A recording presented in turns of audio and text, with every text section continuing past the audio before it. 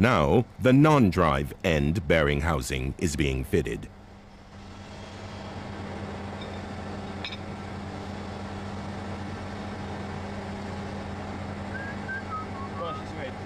Vai, butta lì. Aspetta però, quando riesci. Sì, sì. Non tanto però, Attenta, non rompi.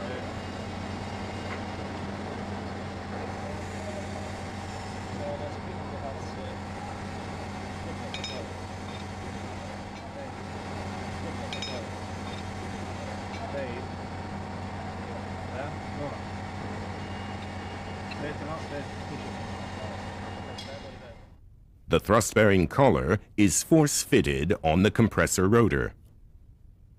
The fixture used for force-fitting the collar consists of 2 hydraulic pumps, 2 flexible pipes with respective fittings, and the actual fixture for pushing the collar into position. A high-pressure pump and a low-pressure pump are used. The high-pressure one widens the inner diameter of the collar, and the low-pressure one pushes the collar into position.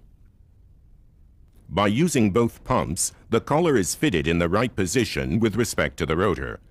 Prior to releasing the pressure, which pushed the collar into position, it is recommended that it be held for about 10 minutes, as this allows the collar material to relax better.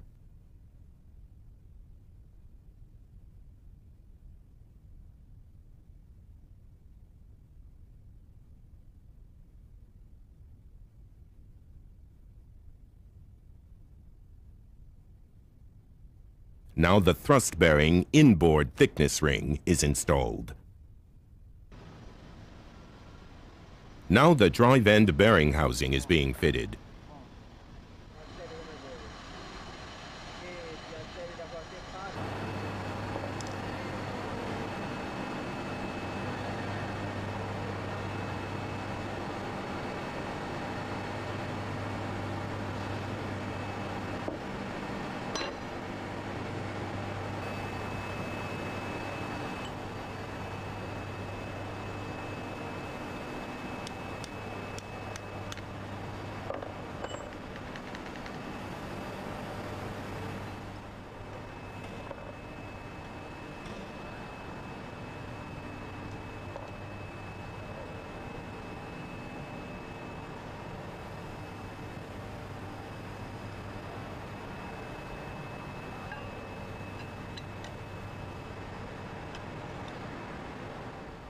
Throughout all the previous operations, it is necessary to take great care that the thermocouple wires fitted on the bearings are not damaged.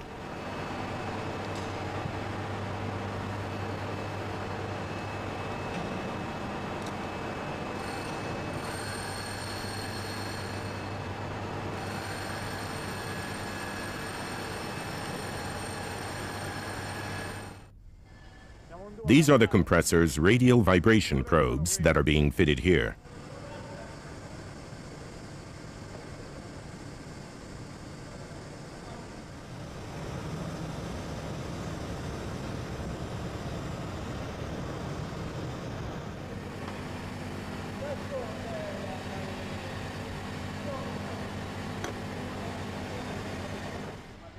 They are installed outside the casing and therefore without having to disassemble any compressor components.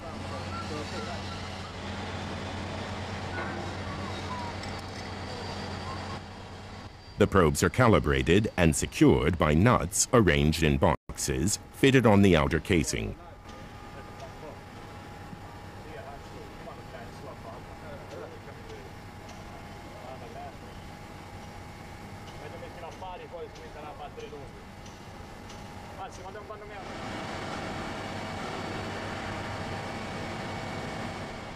All thermocouple and RTD wires are connected to 2 terminal boards at the ends of the compressor. This is the casing of the 2BCL back-to-back